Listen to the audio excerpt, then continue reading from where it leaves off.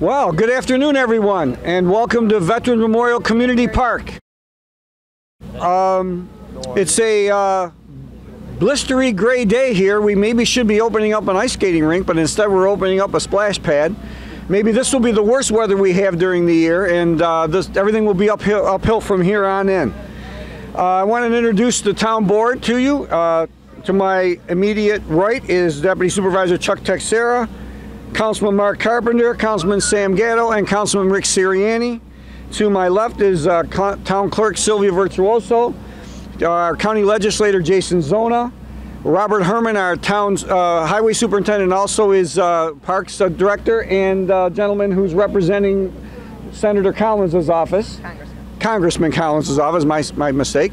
So we're really happy that this has been a long time coming. This splash pad was an idea that was conceived 3 years ago, and it took a little bit of time and a little bit of effort. It was sponsored and paid for through Greenway money, through the county and through the state of New York, and through the relicensing agreement with the Power Authority. And we are really excited about it being a great addition to our town. I would also, unfortunately, like to introduce a couple people who were really instrumental in helping us with this day, and that would be our park staff and what they've done all along, and Clark Patterson Lee, who designed the splash pad as well.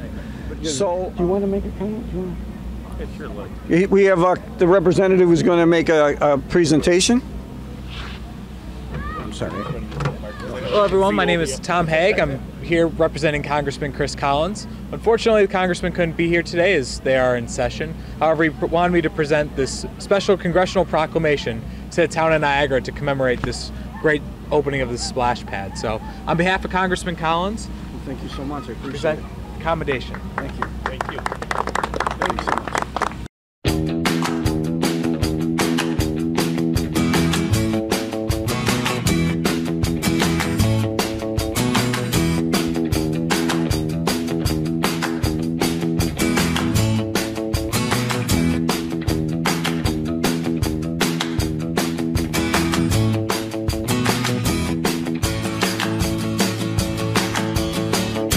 No die, son, you gotta work late.